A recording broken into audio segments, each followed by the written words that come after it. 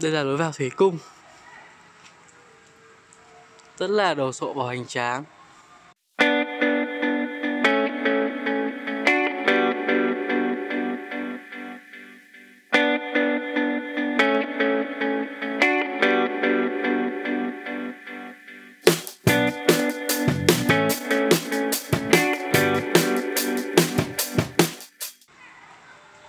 Rồi mình sẽ đi vào.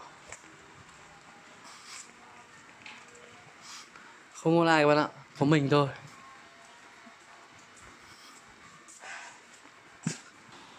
Bên này có con cá mập.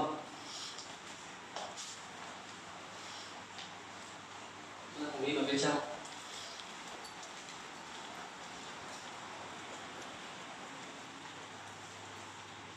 Ở trong này khá là mát. Cái gì đấy nhỉ?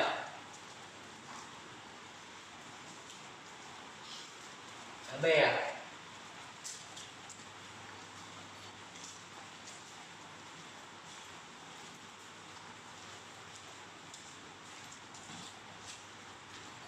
Các bạn thấy bọt khí này, nhìn đẹp thế. Đi lối này đúng không nhỉ?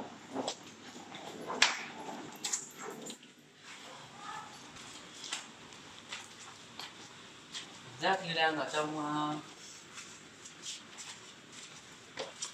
một cái hang động.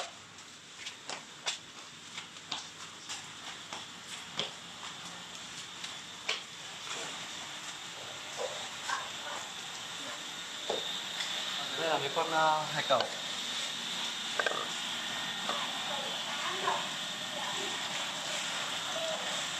Hải cẩu hay dái cá nhỉ?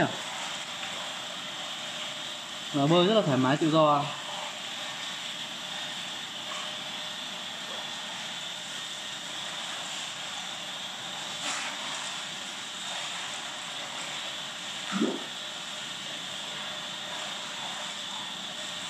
Ở đây thì nó chỉ bó buộc trong một cái hình tròn thôi, nó chỉ bơi được vòng tròn, không hơi khổ thân.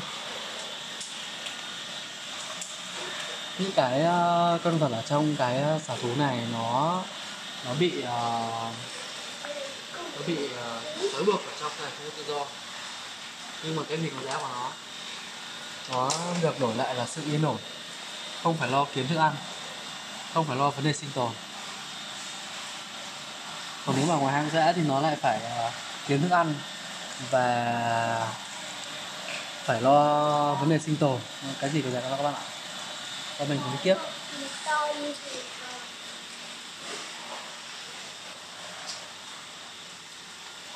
Ở đây là một con cá rồng. Con cá rồng là một loài cá được rất là nhiều người mua về làm cảnh, vì nó rất là đẹp, nó bơi lội theo phong cách rất là tự do. Dù có ở trong một cái bể kín đi nữa thì nó cũng không cảm giác là bị gò bó, mà mình đem cho người xem một cảm giác rất là bơi tự do.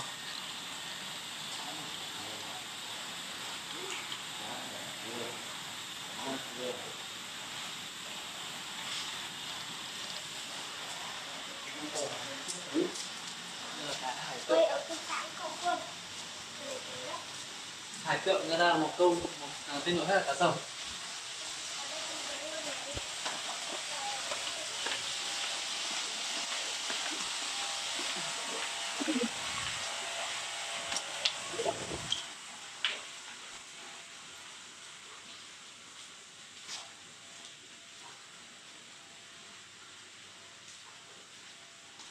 Rất là đẹp. Có cả cá mập này, cá mập và các loại cá khác. Nhưng con cá mập này chắc là ăn no rồi nên nó không ăn.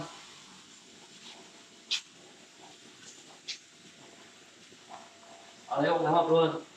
Cái này nó đang nằm im này. To thế nằm im này.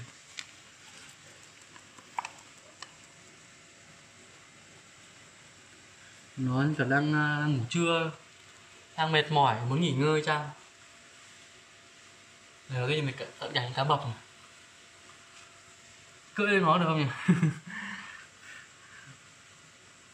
Con cái này thì chắc là hiền thôi, không cắn người đâu. Ok, mình cùng chi tiết.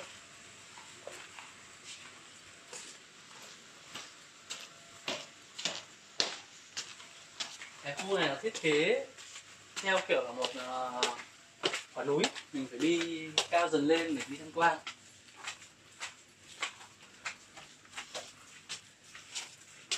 Với cái giá vé 200.000 thì mình có thể đi được mọi trò chơi trong này. Tính ra cũng rất là rẻ. Ở đây là sinh vật nào cũng có.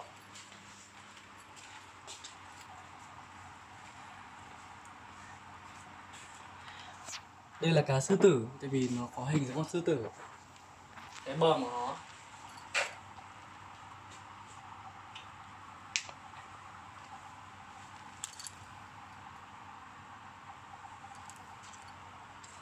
Đây là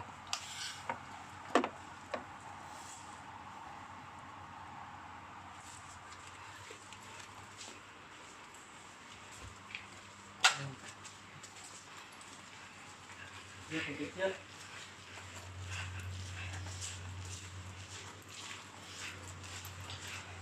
Đây mình bố trí mỗi một bể là một bể cá cảnh.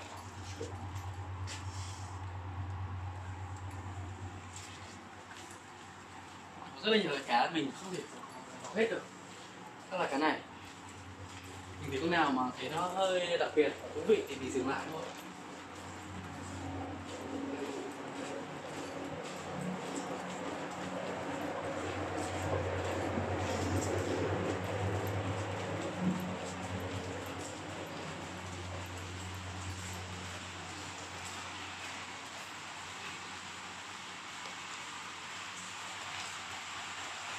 Tháng 3 không có gì đâu.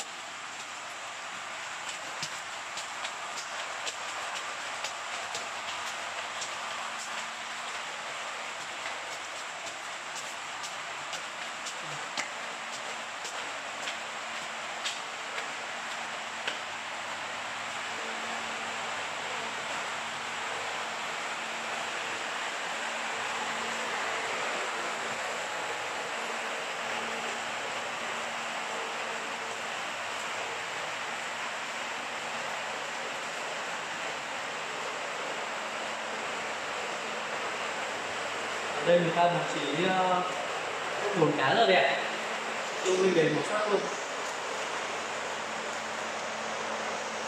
Bồn cá này toàn là cá quý hiếm cả.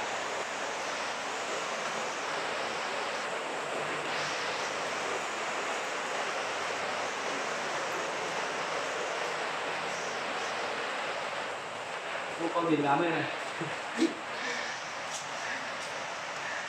Đây là con gì, mình xem nó là con gì.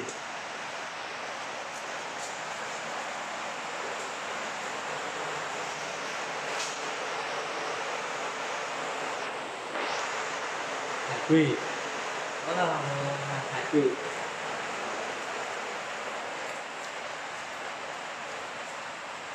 Các bạn để ý ấy, thì không phải mỗi cái này đâu, mà mỗi một cái chấm đỏ đỏ trên này đều là các con như hải hết.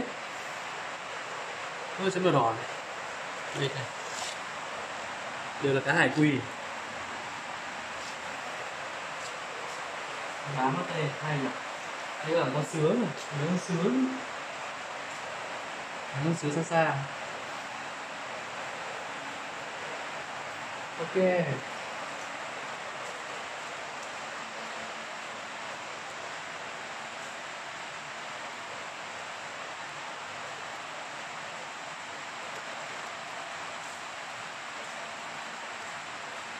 Chúng ta đã làm được toàn hết rồi.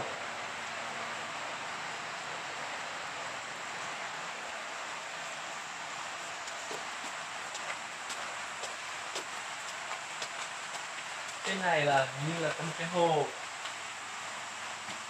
cá nước ngọt.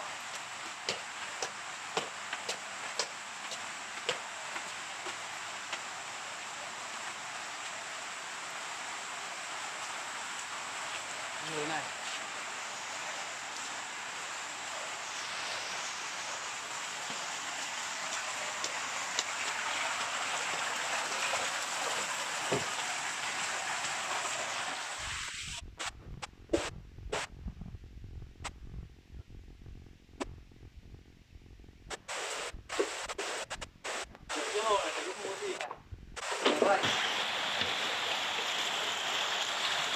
Ở đây có rất nhiều cá vàng.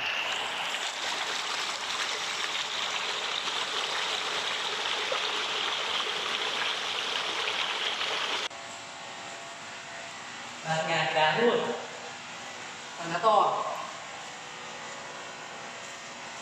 Bạt ngàn cá.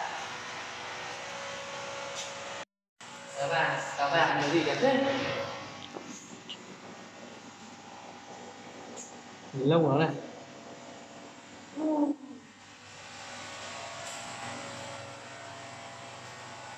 Nó có ghi là cái gì không?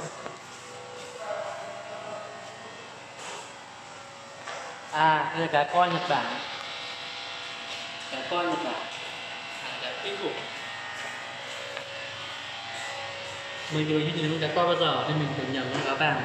Đây mới là con cá coi nhìn đẹp. Và con cá khác là cá vàng không? Cá coi đắt lắm.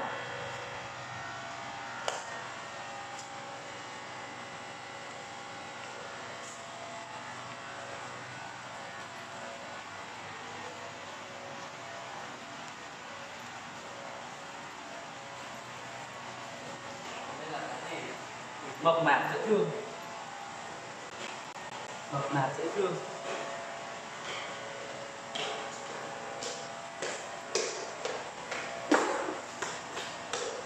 Cái này nó nhiều đấy, chắc chắn là rẻ nên ta mới làm nhiều như này.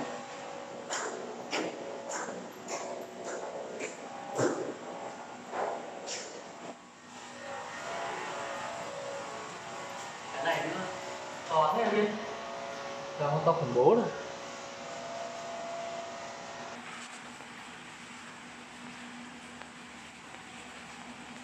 Quá là đẹp luôn.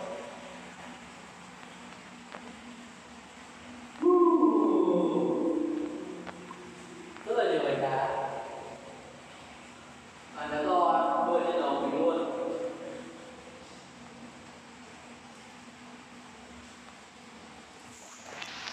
Đây là cá hải tượng. Có một số con rất kỳ dị luôn.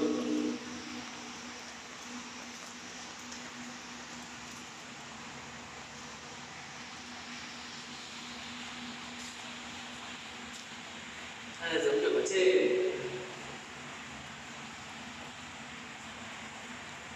Ở đây tôi không ghi là cá gì nhưng mình có thể biết là cá nào. Ui, cái này to kinh khủng. To kinh khủng luôn. To khổng lồ, to không có giá đơn giản mình.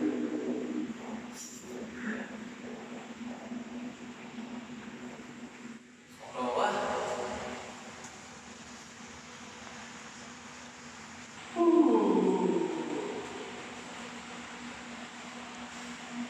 Đẹp quá.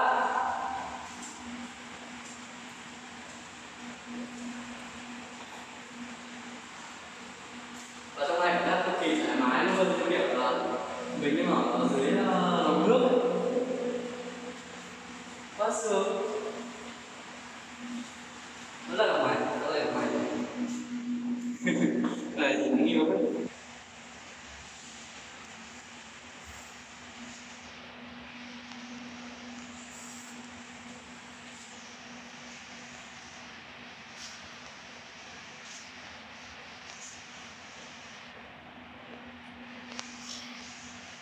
Ở đây có hai con cá gọi là siêu to. Nó cứ bơi thôi.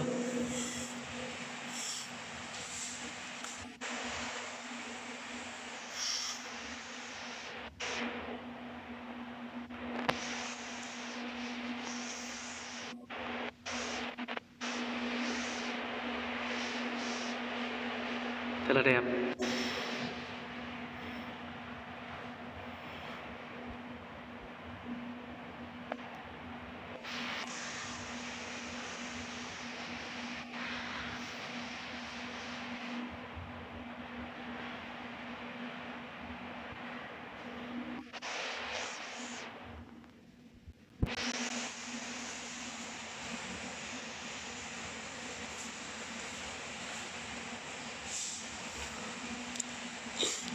Con cá này nó bơi theo kiểu nó bám vào cái thành. Có cái này nhìn mặt sần sùi, nhìn già lắm rồi. Gọi là nó là cái bao nhiêu tuổi rồi, có khi thì hàng trăm năm rồi chứ, mặt sần sùi quá đẹp.